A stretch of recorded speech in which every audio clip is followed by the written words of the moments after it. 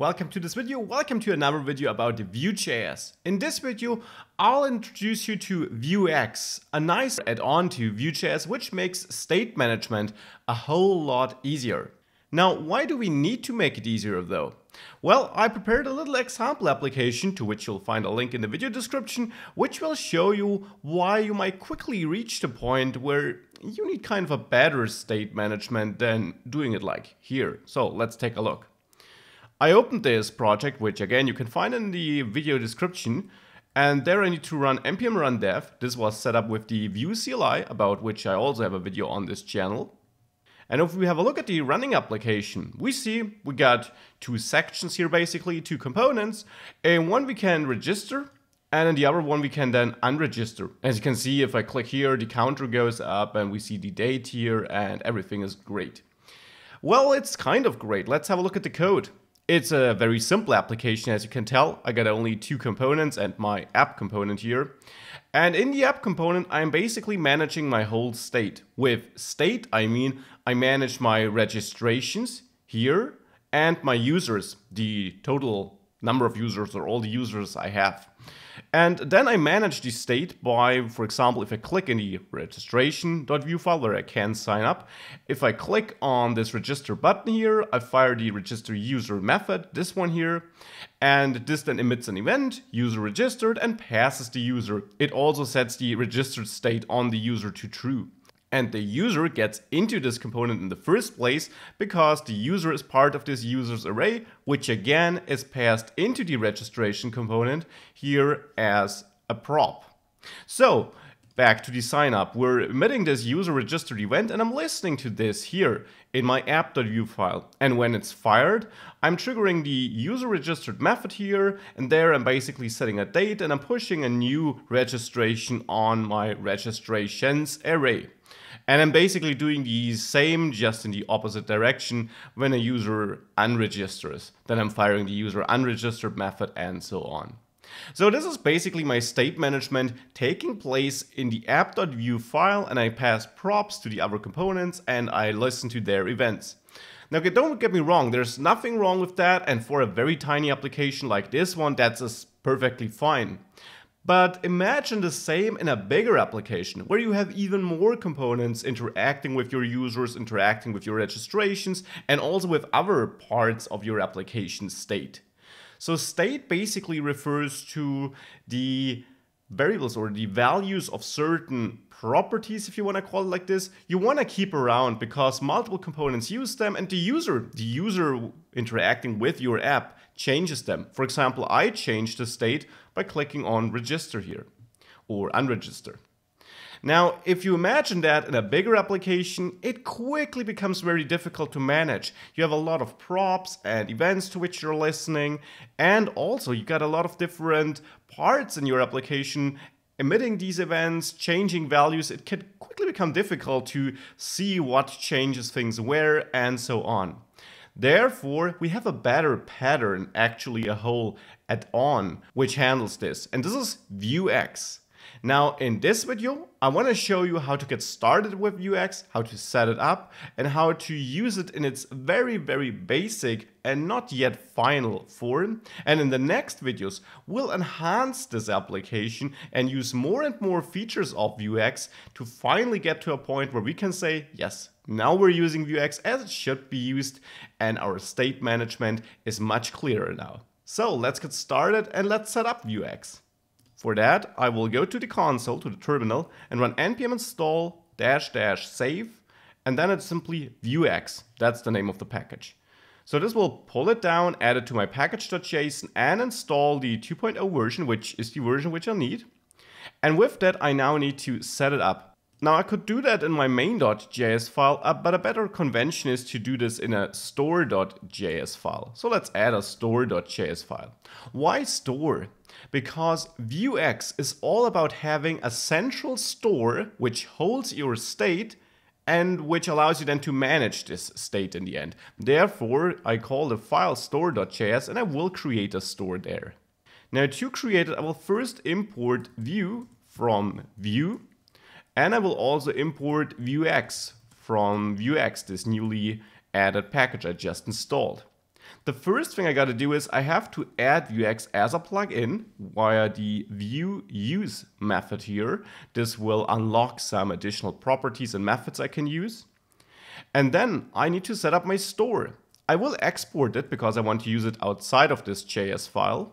And I'll name it or store it a constant named store. The store is then created with the new keyword or operator here, and then vuex.store. So this Vuex package we're importing up here has this store object or constructor we can instantiate here.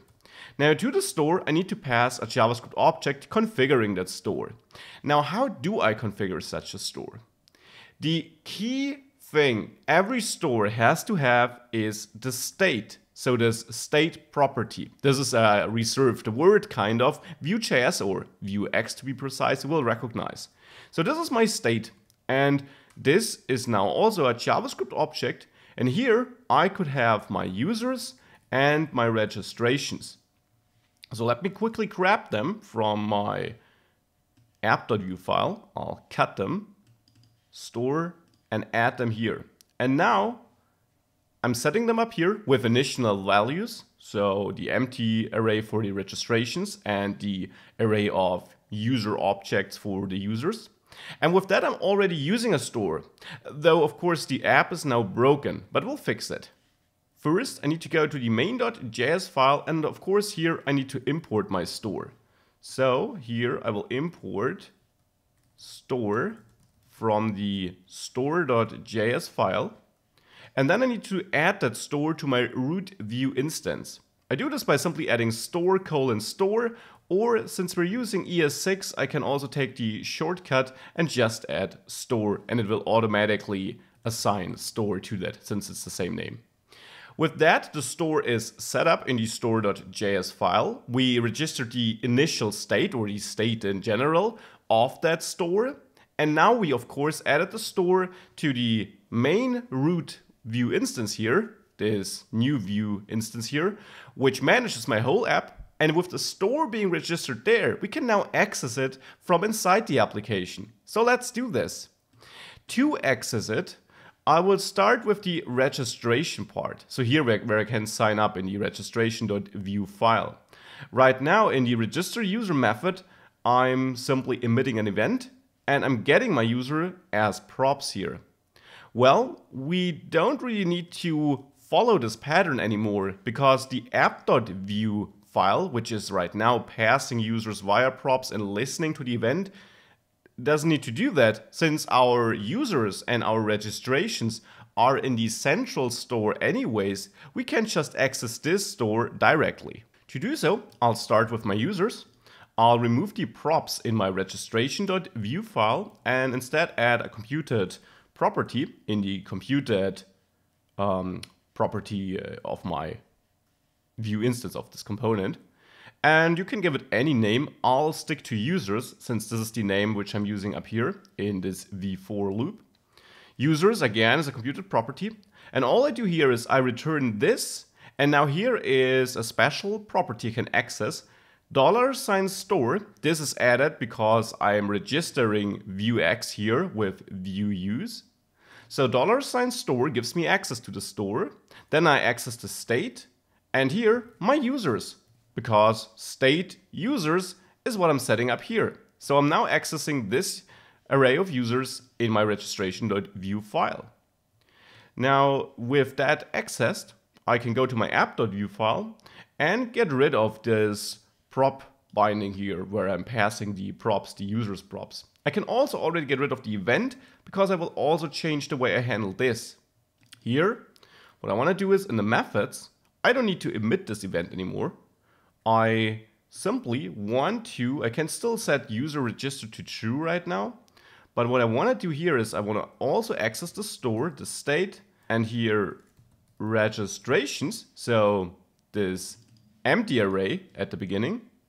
And there I can simply copy the logic from my app.vue file where I also have my user registered method. I'm copying that code from that method into my registration.vue file, paste it in here. And now I don't want to call this registrations push. Instead, I want to push it on the registration in this state in my store. Now, I will say one thing right away. Manipulating the store and the state in the store like this is not a good practice and not how you want to do it in bigger applications. I will, of course, in the next videos show a more elegant way, but for now, this will do. With that, I'm changing the registration state. I can now get rid of user registered here in methods in my app.vue file. And I can now also go to the registrations.vue file and implement some code here. So instead of getting props, I'll also add my computed property here. And here I also want to get my registrations in this case. And registrations is also fetched from the store state, and there the registrations array. Just like that. I need to return it though. So this gets the registrations from my global store. Now when I unregister, I can go back to the app.vue file and copy my user unregistered code, like this. I'm going to the registrations.vue file and I'll simply paste it in here. Now I need to make some adjustments though. For one, here where I find the user which was changed, I need to access this store state users and find the user by its user ID, which is saved in the registration. I can then switch user register to false again. And here, this registrations splice where I remove a registration, well, here I need to access this store state registrations, and the same is true here, this store state registrations. Now I also need to change the computed total property. Here I need to go to my store state registrations and fetch its length. With that, all the logic is in the two subcomponents, and I can get rid of the methods here. I can get rid of my computed property here, and also get rid of data which I didn't use. And I can also get rid of the prop passing and the event listening in my app registrations component. Now let's see if this works as it should. It probably won't, because it seems like I got the import in the main.js file wrong. And indeed, I'm exporting a constant named store. Here I'm importing something like if I had defined it as the default export, which I could do, but since I created a named constant, I need to wrap this in curly braces. This is just ES6 import syntax. With that, if I save this, let's see, this looks good. Application seems to run. Let's click on register. Well, it goes up here, but we don't really see the registrations here in the registrations component. And we also get an error that property or method registrations is not defined. And this happens because here I got two computed properties set up. That of course won't work. So let's merge them into one. That was a mistake on my side. So let's save it. Now we should see a working application. Indeed, I can register users. I can unregister them. The missing piece though is, you see, they don't really disappear here on the left. They somehow don't seem to get marked as unregistered, or as registered, excuse me. And the reason for this behavior is not a bug. The reason is here in my computed users property, which defines through which users I'm looping. I'm always returning all users. Instead, of course, I need to add a filter here and filter if the user actually is registered. Or to be precise, if it is not registered. Only if the user is not registered shall it be returned in the user's array in the end, which it will be, through which I'll loop. So now, finally, we'll have an application which works as it should. Now with Vuex and the central store and state. Now, what did get better compared to the start of this video? We stripped out all the code from the app.vue file, which makes this file more leaner, because the code shouldn't be in there, to be honest. We basically put the code into our two other components, but the important thing is our state, the registrations array and the users array, is kept in one central state, our store here, which we access from both the components. And we don't have to emit events and pass props and so on. So this is an enhancement, Though of course, as I mentioned at the beginning of the video, for small applications, the setup might actually take longer than simply using the props event pattern, which we did at the beginning. But especially in bigger applications, you will see the advantages of this approach. Now, in the next videos, we will refine this approach and add some best practices, because the way we're doing it right now isn't really the best practice, but I'll come back to this in the next videos.